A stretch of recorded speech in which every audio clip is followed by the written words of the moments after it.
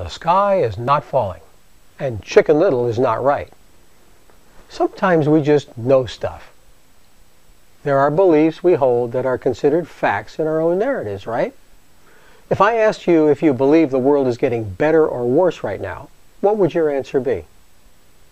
According to Hans Rosling, author of Factfulness, 10 Reasons We're Wrong About This World and Why Things Are Better Than You Think, a clear majority of people who answered that question agree the world is getting worse, no matter what country they currently live in.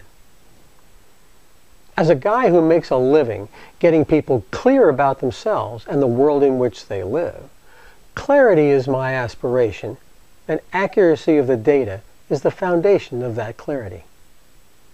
Rosling posits in his book that in general our perceptions of the world today, compared with, say, just 20, 40 years ago, are way off base, and mostly in a negative way.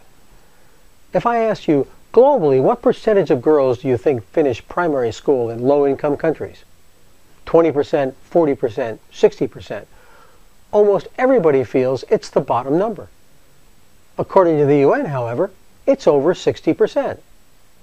If I ask, what's the average life expectancy in the world today, 50, 60, or 70 years, most respondents believe 50 years. Higher educated respondents hone in on 60 years. Again, the facts prove a much better picture. The average human life expectancy on our planet today is 72 years. 72 years, that's the average. Other metrics of the quality of human life all point to improving conditions globally over the past 20, 40, 100 years. Dropping significantly are things like children dying before the age of 5, the cost of solar panels, smallpox virtually eradicated, world hunger. And rising significantly are metrics like literacy, immunization, child cancer survival, democracy. Well, why do we have a tendency to believe the sky is falling? A lot of the data presented to us, although frequently accurate, is often incomplete. News media, social media have a tendency to focus on the extreme ends of the bell curve. So take the income gap, for example. We're told the rich are getting richer.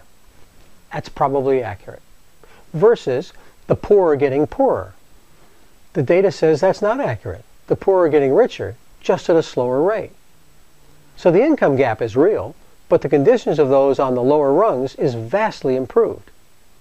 What's ignored is the vast number of data between the bottom and top of that scale, and how many people have escalated from low life expectancy, uneducated, impoverished conditions to survival levels and even thriving levels in the past 20, 40, 60 years, even in my lifetime. Are there filthy rich people? You bet. Are there people whose life expectancies are still 50 years and who live in conditions incapable of supporting human life? Absolutely. They are the extremes, and in many cases don't represent 2 to 3% of the human race. Yet they command a lot of attention in the media and persuade us that perhaps the sky is falling. The other 97% is far better off today than at any time in the past. Rosling would like us to think of most of the bad positions the media hits us with as bad, but better and constantly improving. To observe the gloom and doom, sky is falling claims that sometimes form our beliefs, and go find the data. I think you'd enjoy Factfulness and get some clarity. It's a great time to be alive. And it's Kim. And this is another moment of clarity.